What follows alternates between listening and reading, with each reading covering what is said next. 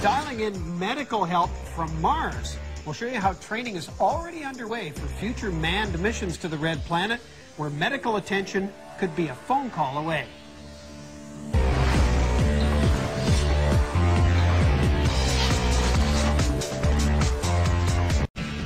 Good to see you back on Daily Planet's Mars Week. I'm Kim Jagtiani. And I'm Jay Ingram. In light of the fact that a manned mission to space is being planned, before the break we had a look at just some of the hazards of sending humans into space in the future.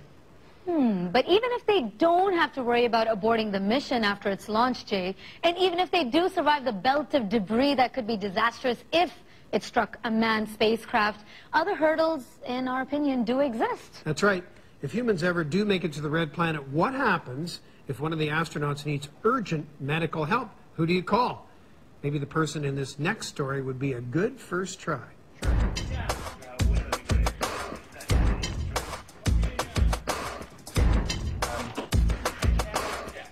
Okay, so it's breathing really quickly, and it seems like, does this hurt? Damien McDonald has seen a lot of trauma in his career as a flight surgeon and emergency physician. There's these big veins on both sides of his trachea, but I can't tell if it's pushed to the side. Normally, he works alongside other doctors, but today he's the only doctor on Devon Island, a place so far from home it might as well be Mars. In fact, that's the idea. Devon Island is a stand-in for Mars, what space scientists call an analog environment. So one of the strengths of these analog environments is the ability to simulate medical care far away from home and far away from civilization. Get him on the monitor and this is a simulated emergency. Jeff, could you get me the IV kit from the red bag? And you want me to do what to his chest now? One more time and tell me if he truly has no air entry on the left chest. Damien McDonald is conducting this trial for the Canadian Space Agency. He wants to find ways for non-specialists to deliver hands-on medical care in really remote environments, whether they're in the Canadian Arctic or outer space. So for this experiment, the Devon Island team is linked up via satellite with two specialists thousands of kilometers away in Calgary, Dr. Doug Hamilton and Dr. Andrew Kirkpatrick. Find his collarbone. Well, you know what? Could you just walk me through it here? Can you see what I'm doing? That's I believe so, but I'm going to guide you. Grant, the designated victim, isn't the only one role-playing. Dr. McDonald himself is playing a role, that of a family physician or a medical officer on a space mission with only basic training, someone who needs guidance. I just want you to put it in until you feel yourself pop in. Okay. Okay, there's a rush of air.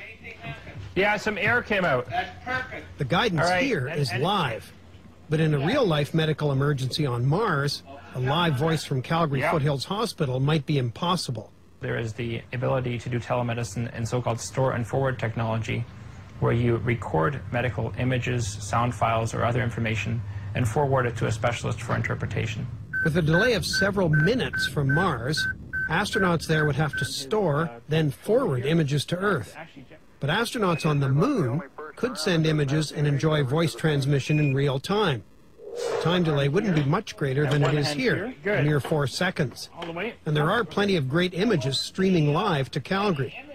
That's because the Canadian Space Agency has managed to ship an ultrasound machine up to Devon Island. Could you just verify my hand position in the video image, Dr. Kirkpatrick? And can you move his shirt up a little bit? Okay, yeah, your hand position is perfect. We used an ultrasound machine designed in Canada that's able to stream its images through the internet to a computer remotely and is able to be controlled remotely by a specialist in a remote location. The doctors in Calgary are adjusting the images Damien sends at their end. Talk about remote control. Okay. This is a Canadian first. Is this good enough for the heart that I'm showing you? This is very good right now to tell us he doesn't have blood around the heart. The main advantage of this particular setup is that the provider operating the ultrasound machine on site does not need to be highly skilled. If he or she were a crew medical officer far away from home with many other tasks that they have been trained in and memorized, they would still have been able to perform basic functions such as turn on a machine and hold an ultrasound probe. Can you switch to the high-frequency linear probe? That's the probe that looks like basically a rectangular footprint. Wait. The one in your right hand. Grant gets a clean bill of health, and the experiment gets a thumbs up too.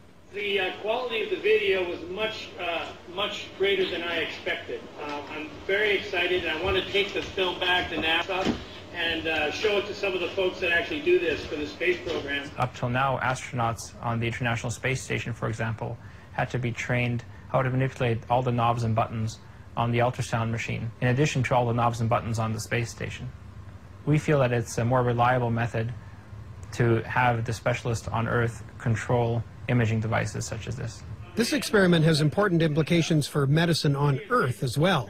Fetal wellness exams, ruling out ectopic pregnancies, dealing with motor vehicle trauma and other trauma. I think the technology is right for it to be distributed in all remote locations in Canada. And that's a good prognosis for the future of telemedicine. That's how it's positioned right now.